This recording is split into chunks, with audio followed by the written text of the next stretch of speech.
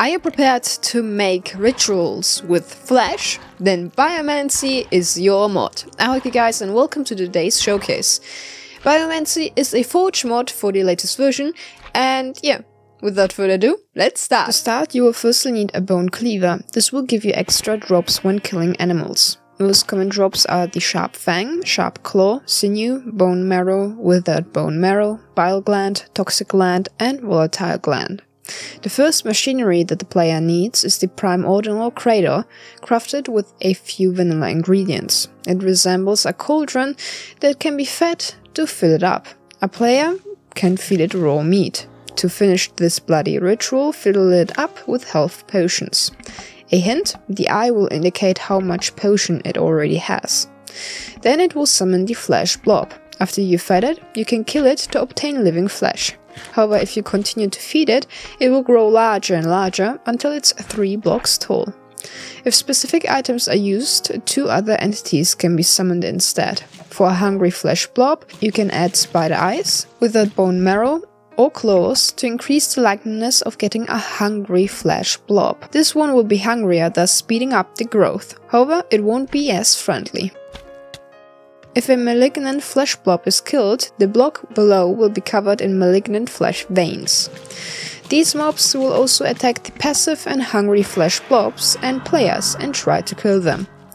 These flesh veins are also generated by the cradle if you mainly use rotten flesh. This will slowly spread over the landscape. The item living flesh that flesh blobs drop will allow the player to assemble 2 new machineries, the Bioforge and the Decomposer. The latter will take apart items in exchange for some flesh. This is a very crucial process as it unlocks a lot of new items needed to progress further, such as bone fragments, elastic fibers, toxin extract, bile, etc.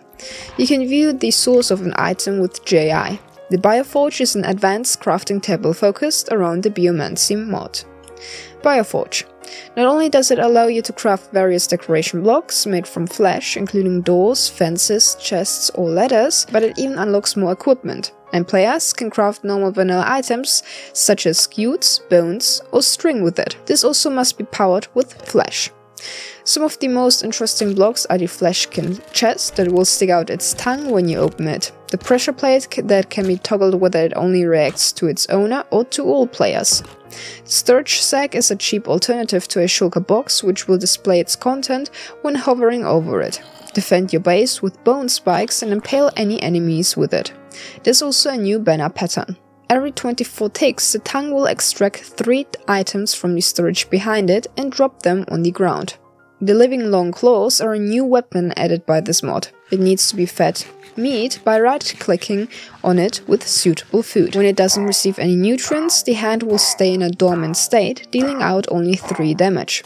When fed, the eye will open, being in an active state with 7 attack damage. The player can toggle it to become exalted, increasing the damage output to 11.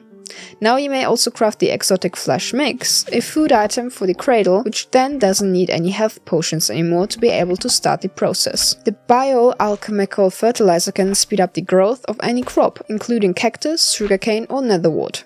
The more hopper, a better upgraded hopper, will transport 16 items at once. The digester will use flesh as fuel and any plant or food item to digest them. This creates nutrient paste. It is a powerful source of energy for all machines from this mod. You can compress it into bars to make it even more efficient or to eat it yourself. Biolab. Just like any other blocks, this also must be powered with some fleshy items or just nutrient paste. This machine is used to get different serums that have special abilities or need to be injected into entities. There are some crafting components that don't have any other use than to craft with them. These are healing, organic, genetic, exotic and corrosive. Unstable compound will explode when dropped. For the following you will need the bioinjector to be able to inject it into entities. Equip it and press V to use a compatible serum. Rejuvenate will turn the mob into its child version.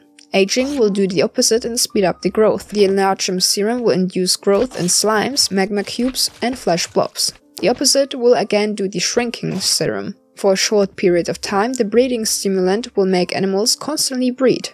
However, this will hurt the animals, making them run away. Keep that in mind. The absorption stimulant will grant 4 temporary hearts. One can even inject oneself with a shift click. With the cleansing serum, one can remove all effects, even the ones that won't vanish with milk. Lastly, the insomnia cure will reset the insomnia bar, meaning no phantoms will spawn and force you to go to sleep. That was today's video. If you ended up liking it, then maybe leave a like or even consider to subscribe, and we'll see us in the next video. Stay safe in game. Ciao.